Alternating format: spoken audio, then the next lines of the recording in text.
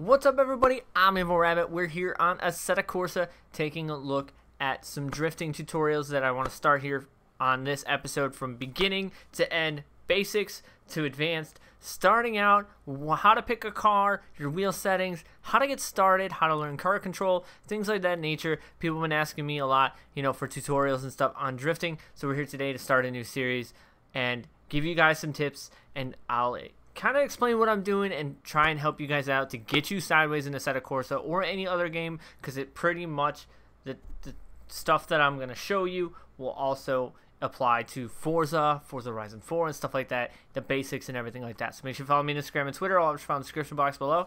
Let's get to it. Let's get started.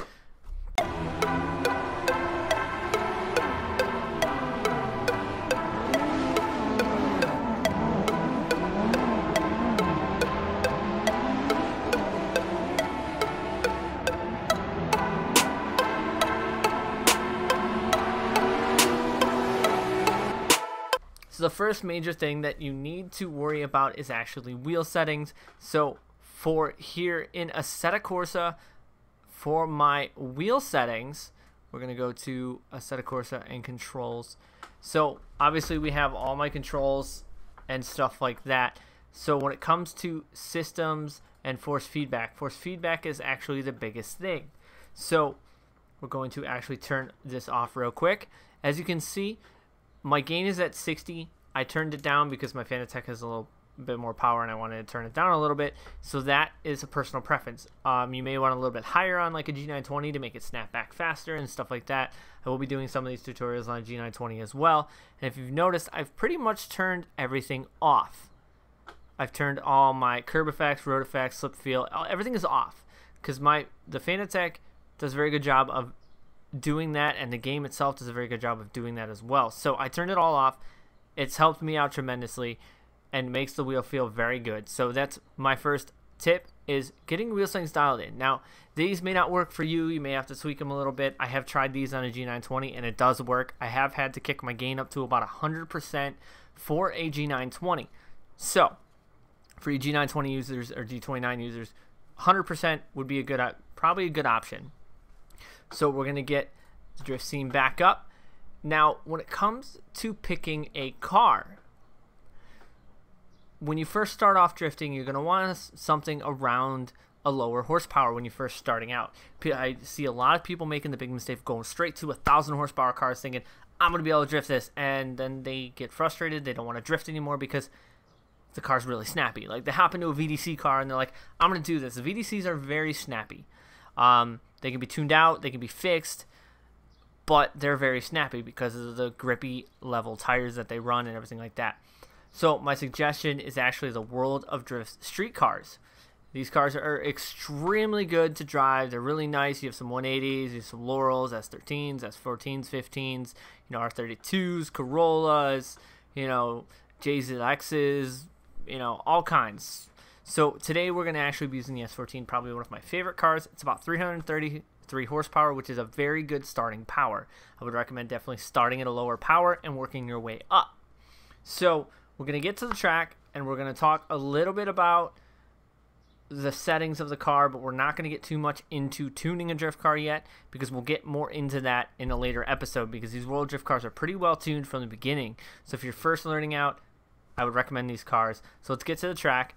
My favorite track to practice on right now is actually called Airport Drift Track. So I will actually leave it down in the description box below. It's really nice because it's got some nice sweepy turns, it's got some long turns, but it's got a bunch of turns that you can drive up to and start drifting and learn how to drift a full turn, rather than trying to do a whole track right away, because you got to pretty much go one turn at a time, learn it, go to the next one, and it just progressively get better and better at every turn. But they also have a nice skid pad area with some cones, because we're going to, if you're first starting out, you're going to want to learn to start doing donuts. You're going to want to learn basic car control, which we're going to get into a little bit today. So I will leave the link for the track and the cars down in the description box below. So let's actually get into the car and actually go sideways, and enough talking, and let's get sideways and actually do something. So for today's aspect, we're not going to be using the handbrake, because a lot of people don't have a handbrake. So we're not going to be using the handbrake because you don't need it when you're first starting out. If you're first learning to drift, it's all going to be about that clutch kick, a little bit of left foot braking and throttle control and your wheel control. So when it comes to setting, the World Drift Street car is set pretty well. 30 psi in the front, 27 in the rear, 80% boost. We can kick it up to 100, which we probably will do. Camber and everything is pretty, from out of the box, pretty good. I wouldn't recommend changing it if you're first starting off. Like I said, we're going to get into full tuning in a later episode. So on the car, in the car, however you want to do it, we're going to be showing this in third person so that you guys can kind of see what the car is doing. We do have the wheel cam and everything out. So kick this up to 100% boost. And when I said you got to learn basic car control, a lot of people will, be like, oh, I got this, and go straight out here and just be like, let me just, go sideways, and then, this happens. Or they'll, get going and they'll be like, okay, I got this. I got a handbrake. I should be able to do this. Oh, no, I don't. So not having basic car control, or the concept of the control of being able to catch the drift and knowing how much to countersteer and throttle control, because throttle control is definitely a very big thing. You don't want to be like just planted to the throttle the entire time, because it's not gonna work. So the easiest thing to start doing for anybody to learn to drift and learn basic car control is find a place like this that has like cones, which airport drift is perfect for this. And basically you're gonna want to cruise up, and you're gonna want to do a little bit of clutch kick to get the car sideways, and you're going to turn in, and then you're going to realize what it does. A little clutch kick, let the wheel, and start countering, and pretty much learn how much throttle to give it to do donuts. It's not a hard thing to start learning, and if you let off the gas, the donuts get larger, get on the gas, they get smaller, but you're also learning wheel control, because the biggest thing is you can't just go straight to lock and think you're going to be able to drift. That's not going to work. So you have to learn the fine adjustments of drifting when it comes to your wheel and things of that nature. So we're going to get into another donut here. A little clutch kick, a little left foot brake, slide the wheel, and it's all about, now if you notice, I'm not really turning much with my hands. I'm kind of using throttle to make the car go where I want. I'm feathering the gas. More gas makes it go more angle. Less gas will let it shallow up. More gas, more angle. Less gas, less angle. So if you can get yourself into a kind of a drift circle like this, where you don't have to do much hand movement and just use throttle, you can almost get to the point where you can let go of the steering wheel and just use throttle to be doing your turns. Now these might be a little bit tight to be able to do that, so we're gonna actually try to get into one and see if I can actually do that.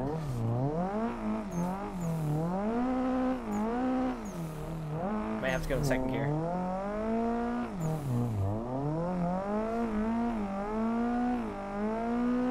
So if you noticed, when I was doing that, I wasn't really changing my steering position, kind of just using throttle to control it. Now when it comes to like transitioning, that's a whole nother thing. You do want to get off the gas when you transition, but if you're first starting out and learn basic car control, learn how to do a donut, and then progress the donut into, say, a figure eight. So we're gonna pop this in first, cruise up, a little clutch kick, get into a circle, there we go. And if you notice, not much hand movement, kind of just using throttle to control my angle of attack on this cone.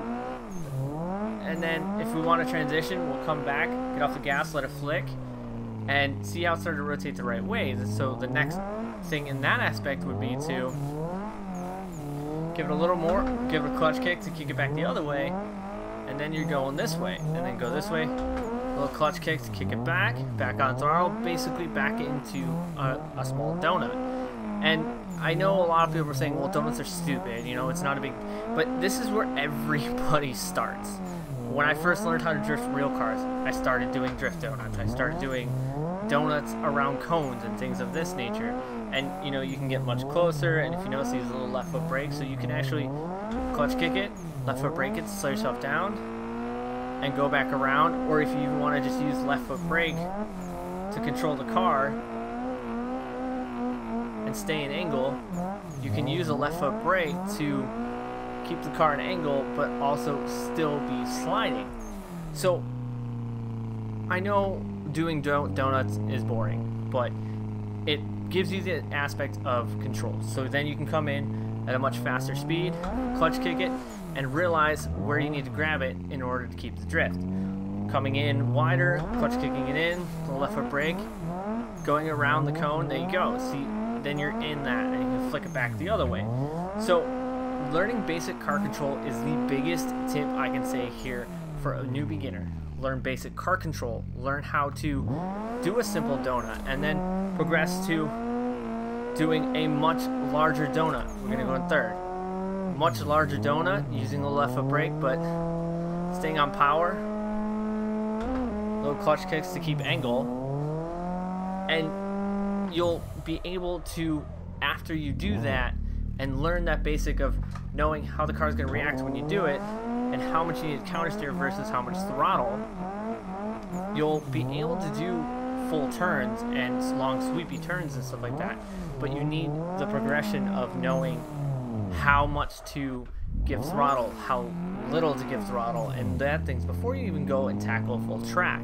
So with just knowing that little bit, I can come up here, I can kind of just clutch kick the car, pretend it's a big circle, but then feather off. Every drift is kind of based on a small drift circle or a bigger drift circle. It's just half of a drift circle. Hairpins are very small circles. So it's knowing how to do a drift circle will help you understand. So coming into, say, a turn like this is just a big circle. If you clutch kick it and you just feather in the gas, if I were to continue this, I would do this. But if you notice, it's just a big circle, but it's only half a circle that you're actually drifting. So if you get to the point where you understand that, you can go, all right, well, I'm going to come up to here. It's going to be like a small drift. It's going to be a medium-sized drift circle. I'm going to come up, clutch kick, go. Okay, but the circle's ending, so I'm going to let off the gas. Car straightens up. You just drifted a full turn.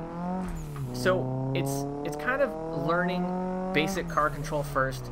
I would definitely recommend doing donuts and stuff first before doing full-on tracks. Learning basic car control will help. These World of Drift street cars are definitely a very useful car to use because they're a lower power car.